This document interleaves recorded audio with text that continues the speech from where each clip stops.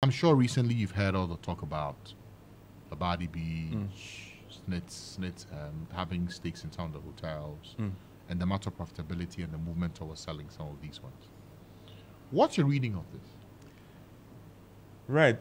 Let me trade cautiously here, because as an association, we register the owners of the hotels.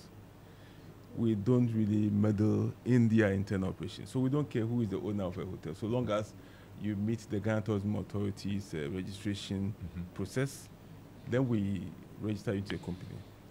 But putting that aside, when you look at all the hotels that have been mentioned in the whole process, it is obvious that Labadi Beach Hotel has been doing quite well, or very well, in the past few years. When you look at La Palm, it's obvious to all that things are not going that well. Not just as decent to Labadi Very Beach, good, very good. So then there are some question marks there. And then you go to Elmina Beach Resort.